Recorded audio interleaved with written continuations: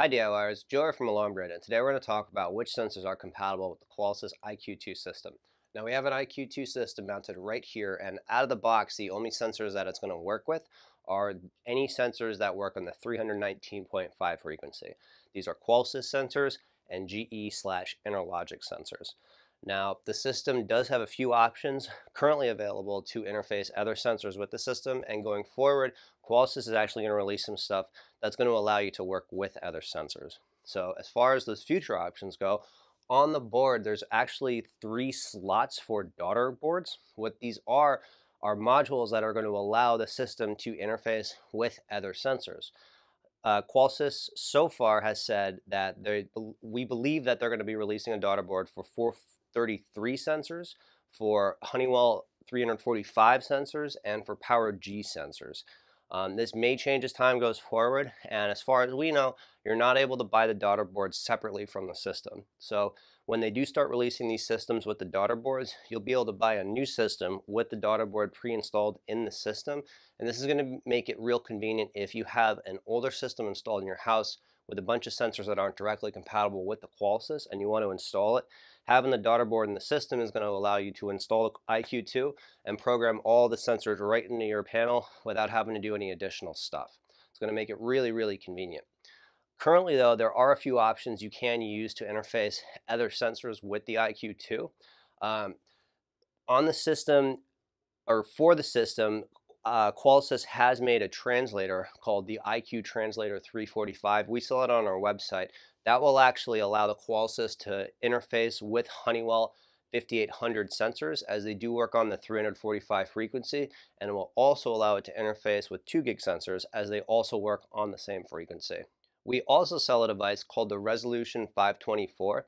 It's a universal wireless to wireless translator, and that thing actually allows multiple different manufacturers to work with multiple other different manufacturers. And what I mean by that is there's 2 dials on the translator.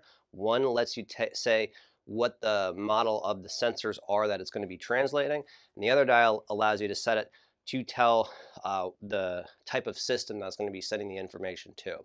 So let's say you have Honeywell 345 series sensors in the home, or sensors that work on the 345 frequency, and you install a Qolsys. You'd set one dial to the Honeywell and one to Qolsys, and then it would translate them through and allow them to work with the system. As far as programming sensors to the system, it's really quite easy on the system. I'm going to walk through it just so you can see. On your panel, you're going to click this button, which will pull down the main menu, and then you're going to click on Settings, and we're going to click on Advanced Settings. We have everything defaulted, so we'll enter 1111, which is the default installer code, and then we'll do Installation, and then Devices. Next we'll do Security Sensors, and we're going to do Auto Learn Sensor.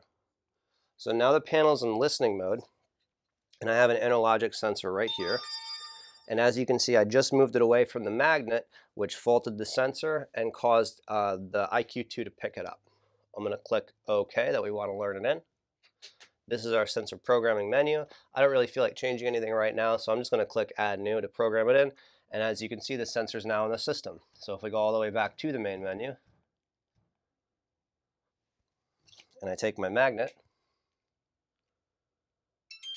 we can see that the front door is open, telling us that we have successfully programmed in the sensor.